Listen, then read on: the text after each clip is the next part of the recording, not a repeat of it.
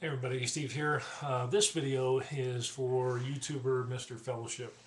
We've been having a little bit of a discussion on the video I posted, the open rebuke to Vincent Xavier, false prophet of New Wine Ministry. And just a little slight background on that. Basically, what happened is Vincent Xavier gave a prophecy from God, 100%, thus saith the Lord, that by the end of October 2009, Washington, D.C. would be destroyed by a nuclear device, an underground nuclear device. Now, one stone will be left on top of another. There is no ifs, ands, or but. It's not, if they repent, I'll relent. It was, this is going to happen because the next step is going to be the ushering in of the end times and Armageddon and, revival and all that kinds of stuff. Unfortunately, that didn't come to pass. Even the few dates that Vincent Xavier gave didn't come to pass. And we know that Scripture says in the Old Testament, if a prophet comes about, gives a prophecy, and that thing does not come to pass, you don't have to fear that person. And the reason I did those videos on Vincent Xavier is because I saw the false teaching. I compared it with God's Word and needed to put this out to say, look, the proof of a false teacher, one of the evidence or the byproducts of that is false prophecies. If they continue on, they keep going and going and going like the Energizer Bunny, and they keep making prophecies and never repent and confess. Mr. Fellowship, he comes on, he says, you're right, but that does not nullify people like Earthquake Kelly, Perry Stone, David Wilkerson, Mike Bickle, Dimitri Duduman, Michael Scher, Paul Williams, Jane's Defense Report, and Hamid Mir, who all say we're going to get hit by a nuclear bomb and soon. Well, the problem is a prophecy is when a prophet is somebody who gets something from God and says, thus saith the Lord. God says that this is going to happen on this specific time and date, and that's what God said. The problem is there's some people, and it always comes to pass. The Bible says that. It's extremely clear. If it doesn't come to pass, that person is a false prophet. And if it happens again and again and again, then you really know that they're a false prophet. Now, the punishment for false prophecies in the Old Testament was having them stoned to death. Now, of course, we don't do that as New Testament believers today. While the punishment, Jesus expounded on the law, and he says, thou shalt not kill or thou shalt not murder, but if you hate your brother in your mind, you've already killed him. If you committed adultery physically in the Old Testament, physically, yes, you've sinned. But he said if you think it, in your mind, you've already committed adultery, and that's a sin. So the punishment for false prophets and false teachers isn't stoning or killing them, because our battle is not against flesh and blood, but against the spirit and all that stuff. But rather, we are to confront with the truth of God's Word. Rather, we're supposed to expose them if they don't repent and confess and go back to the narrow road of salvation. And if they continue on with their false teaching or their false prophecies, then we are to have nothing to do with them. And we're supposed to warn others so they don't fall into the same sin, and sin separates us from God. The problem is, as I responded to that comment, I said, some of the people you have listed have given prophecies that have not come to pass, nor have they repented of them. Some have given multiple false prophecies. Be careful who you support and follow. Again, it doesn't matter, because our citizenship is in heaven, and if a nuclear bomb comes, does that really bother me?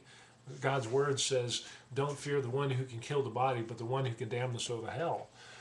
He replies back and he says, I know, and you might be right about that they should repent. Wilkerson had said that he was wrong, I think back in 2000, but when 9/11 happened, most people would have said, look, see, there's 1,000 fires, and most people would not have argued with him and said, wow, you're a great man of God. What he said had just happened. But Wilkerson said, no, this is not what I saw. What I saw was much worse. So I'd like to know your thoughts on Wilkerson. In response to this is a two-part response, because one, first you say, Mr. Fellowship, I know, and you might be right about that they should repent. Now, let me just read you my response. Might be right about that they should repent. Scripture is extremely clear about repenting, asking forgiveness from God, the brethren, false prophecy, false teaching, etc. There is no might about it. Some people on your list are bragging about their fellow prophets having a 10% success rate. But Scripture shows that is not success in God's eyes. It's 100% or nothing, repent or perish. Seems like more testing against Scripture is needed, and that's all I have to say. Then he comes back. Wasn't able to post another one. He says, you did not answer my question about Wilkerson. In the 90s, he said he saw the 1,000 fires and all that stuff. Well, and then he comes out and says that this isn't what I saw, but it's much worse. I'm sorry, but a false prophet would take credit and say, yes, I was right. Now, Wilkerson, he said no. But now Wilkerson said what he saw is about to happen. What we need to look at really is, what is a prophecy? When we look at God's word, what we see for a prophecy from God is a specific event, a specific detailed end date or time of which it's going to happen, and then, of course, thus saith the Lord, or God said, boom, this will happen. Let's go. I want to go over some prophecies some so-called prophecies by David Wilkerson. No more gospel TV on TV by 1999. Now, he preached this in the Solomon Church in December of 1994. Now, quote unquote, David Wilkerson said, right now I sense in my spirit that in less than 5 years there will be no more so-called gospel television networks. They will all fall into bankruptcy and absolute ruin. And that was December 12th of 1994. Do we see an event? Yes, we see an event of no more gospel TV. Whether good or bad, they're all going to be in ruins and they're all going to go bankrupt. Is there a time frame within 5 years? Kind of a loose time frame, but there is a time set, an ending date. Is there, thus saith the Lord, or God said? No, we don't see that. He says, right now I sense in my spirit. So in other words, this is not a prophecy, but this is something where he thinks might happen. There is a sense of impending doom. Now, whether that's from God or whether that's based on his own fear or by looking at the current situation, maybe he got that sense from the media. But the problem is, if you understand how the enemy works, to get as many deceived believers on that wide road to destruction, he's going to use every available tool, and that's going to include gospel television. Now, there's some gospel TV out there that are doing a great job. However, there's a lot that are not. But to say that they will all fall into bankruptcy and absolute ruin, that never came to pass. Now, does that qualify as a prophecy? I don't think so, because he doesn't say that, thus saith the Lord, or God told me to say this. Another prophecy that he gave was the financial crash in 2000. On April 15th, the year 2000, he said, quote unquote, for the last 2 years I've been crying aloud, warning all who would hear that America is receiving her last call and judgment is at the door.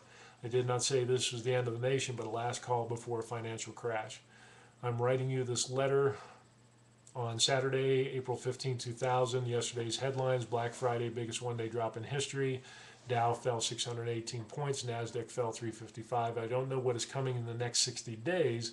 If the market bounces back, I can assure you it will be temporary. The crash is inevitable. Nothing can stop it. Again, what do we see? May 22nd was posted record highs, but then he did come back and say in prayer, I've told the Lord I'm ready at any time to confess I'm wrong. I must have spoken from my own fears, or that I've spoken unadvisedly. Recently, when the market reached record highs, I wondered if those calling me a false prophet were right.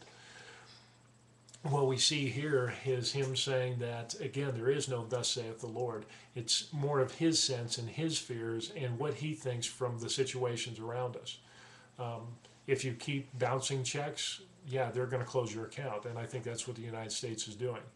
But I don't think that qualifies as a prophecy, but I think he needs to be more careful in regards to what he's saying, of what he senses and feels, and how people are taking this and saying, well, this is a prophecy from God. Again, if we look at Scripture and test everything, for something like this, prophecies like this, I would hold this off at arm's distance and say, you sense this, you feel this. I'm just going to kind of leave it at that, and I'll stick with God and His Word, and we'll see what happens. We'll continue this on part 2, and we'll talk about those 1,000 fires.